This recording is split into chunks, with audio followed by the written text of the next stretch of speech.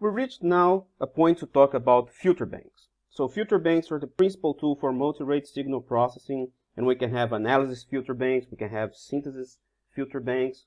So let's take a look at the analysis filter banks. So in this diagram, we can see our input signal x of n. We can see these boxes, the h of n's, that they are representing impulse responses of filters and the convolution operation. We have our boxes for our downsamplers with a downsampling rate equals to n, and we have our result y of n. So we can see the result in two ways.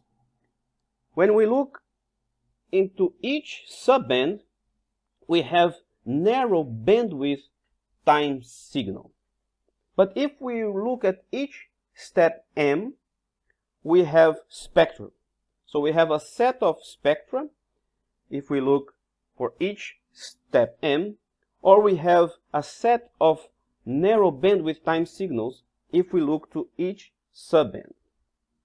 This representation is called a time frequency representation, because depending on our perspective, we will have a set of spectra or we have a set of bandwidth, narrow bandwidth time signals.